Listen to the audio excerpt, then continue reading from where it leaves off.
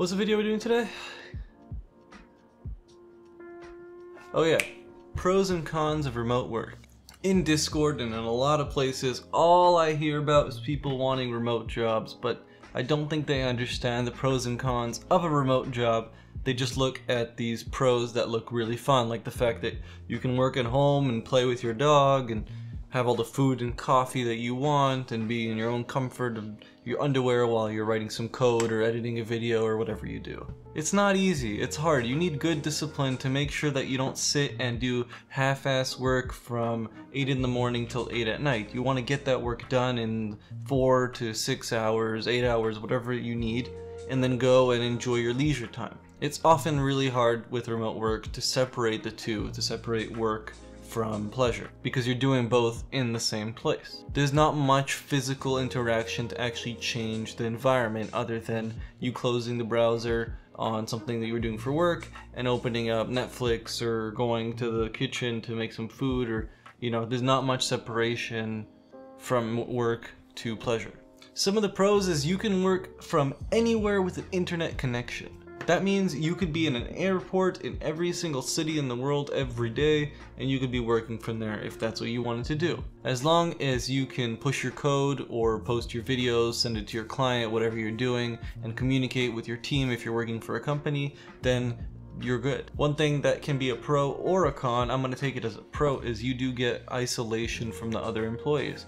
I don't want to hear about your cat's birthday party. I just want to get my code done or edit my video or whatever I'm doing and get on with it and go home and enjoy my time. It's a lot more comfortable. You can invest in a nice chair in your home office. You got your nice computer monitors, your nice keyboard, all your nice things, and you go to work and they give you the generic cheap mouse that always breaks and you always have to take it to tech support and wait for a new one. There's always some issues. So here you have full control and you're investing in your home, which you can be using for other things as well.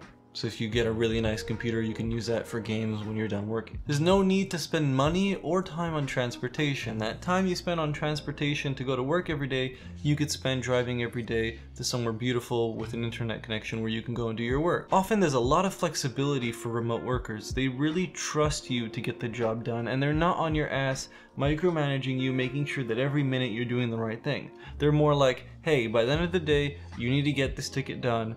And if it takes you an hour, that's fine. If it takes you 10 hours, that's fine. We need it done. So those are the cons. I'm sure I missed a couple, and if I did, please let me know, because I'm actually really curious. Maybe things I don't realize when I work remote. I think that's all the pros.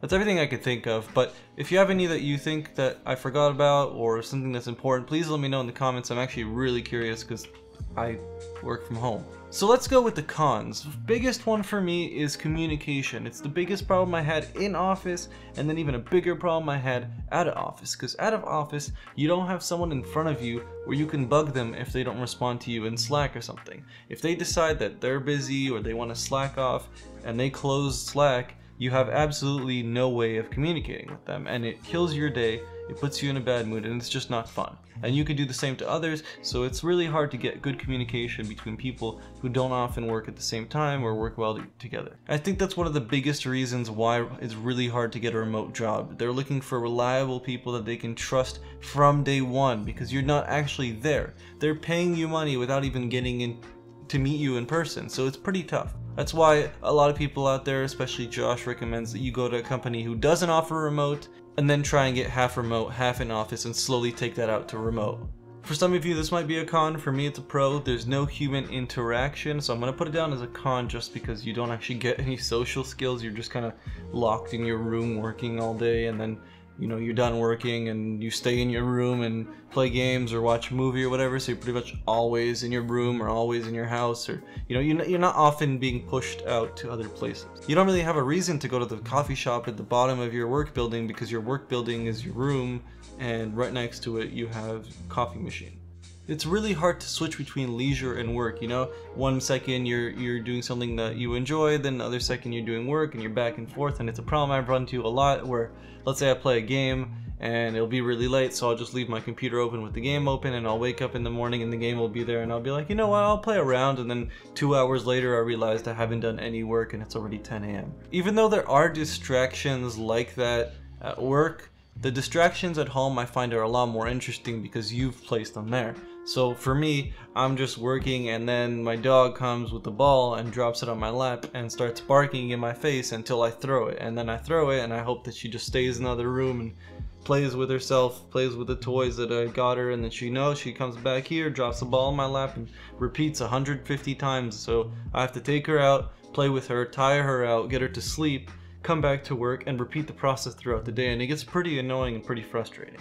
Especially when you're in that moment of flow where you're working really well and then you get a dog sticking their slobbery ball in your face.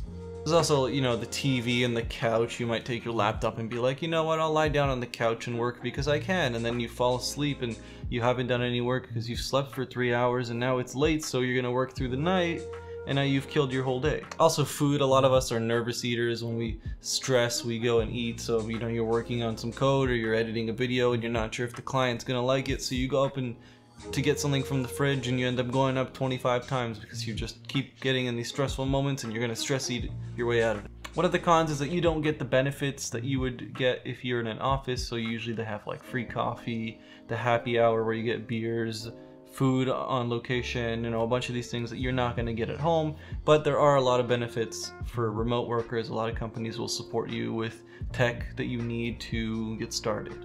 But that's where it gets tricky, and I'm not sure exactly how it works. Like if you were to write a program on your home office, which is also given to you by your work, and then that app makes $1 million and now your company is like, hey, you made that on our equipment. You actually own the right. I'm not sure how that works legally, but just be careful. Pretty much to work remote, you do have to be disciplined. You gotta have a structure, you gotta be organized. These are things that I still struggle with, but if anyone's interested, maybe I could do something on that, the tools I use and what I do. Right here I have Notion open up next to me, and that's why I keep looking. I usually write a lot of notes in there. I have like a Trello board in there. I have all my videos in there. Everything is planned and ready to go. If this video was helpful, feel free to like the video. It really supports me. It pushes my video into the YouTube algorithm, and then I get more subscribers, and then I can make even cooler videos. Also, if you're trying to become a developer, you're trying to learn front end or back end, you're not sure what tools you should learn, I have 2 roadmaps on the grindreel store. I'm going to put the links below. I also have some courses on grindreel.academy that I've been working on, and that's why I've been gone for the past week and a half on YouTube. I kind of had to pause YouTube, work on a course, and now I'm back. If you want to learn some video editing stuff, or you just want to see me struggle, you can hop into my streams. I'm always editing some random clips from the internet that people send me, and we're trying to make them look really good. I hope this video served its purpose of helping you, and I'm going to see you guys in the next one.